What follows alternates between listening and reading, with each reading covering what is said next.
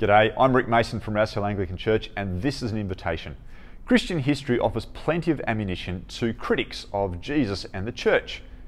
The Crusades, the Inquisitions, witch trials, oppression of women, and plenty of genuinely horrific things that the Church has done and even tried to cover up.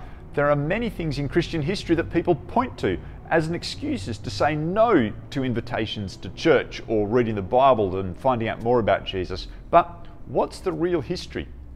If you're someone who's been put off coming to church because of what you believe the church is responsible for, or if you're a Christian who would like to feel confident and able to speak with others about parts of Christian history that have a bad reputation, then join us at Rouse Hill Anglican Church for 4 Monday nights starting the 12th of October to watch and discuss over food and drink a 4-part documentary series that takes a warts and all look at Christian history, weighing up the good, the bad, the ugly, and the unexpected about the impact Christianity has had on the world.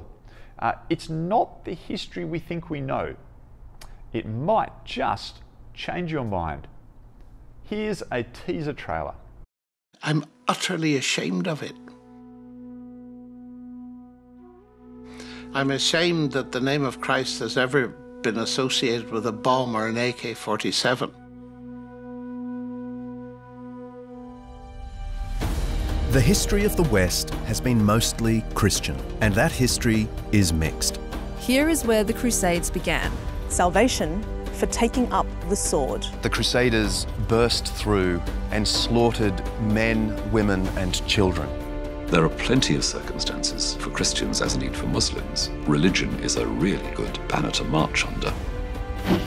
This was where Adolf Hitler proclaimed his vision for the Third Reich. And what was the Christian church doing in response to the unfolding madness?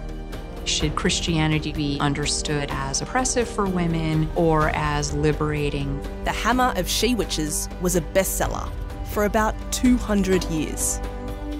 This is one of the most beautiful places in Hawaii. It's also a natural prison.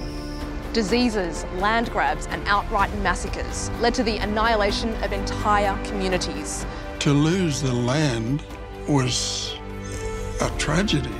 Even though we aspire to this idea of living in God's image, we often fail palpably. What does it look like when the church exists for others? There's no denying that Christians have sometimes played completely out of tune, but they've also played it beautifully and with lasting effect. Join us as we travel the globe and back through history to uncover the truth. The church is better and worse than you ever imagined.